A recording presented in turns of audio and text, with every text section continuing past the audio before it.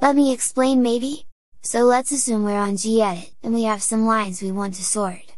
That's a very common case on code files, for example when we want to tidy up our imports for making our code more readable. Now, on gEdit, if we go on Preferences, and then on Plugins, there is a plugin that is called Sort. With that enabled, we can select the lines we want to sort, and then from the menu and tools we can access that plugin. Probably we can do it with a shortcut too, but bottom line we get this dialog asking us for some extra options that we don't really care.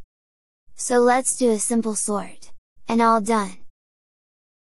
Next, let's reproduce the exact same with GNOME Builder maybe?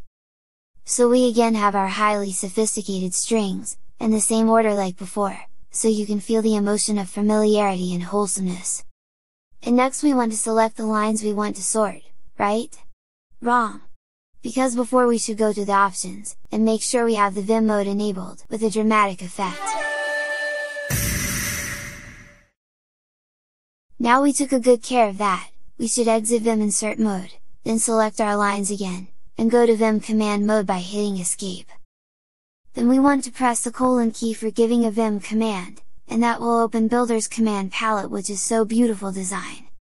Then with our lines selected, we can search for the sort command, and that's pretty much everything. Obviously we didn't need to enable the Vim mode for doing that, but I just wanted to show you the full gameplay, and why on my last upload I said that Vim together with a command palette will make the new text editor so much better. And so, that movie is done! Oh, BTW?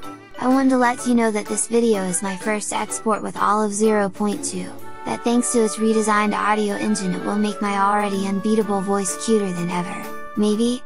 And meanwhile, you really think I forgot?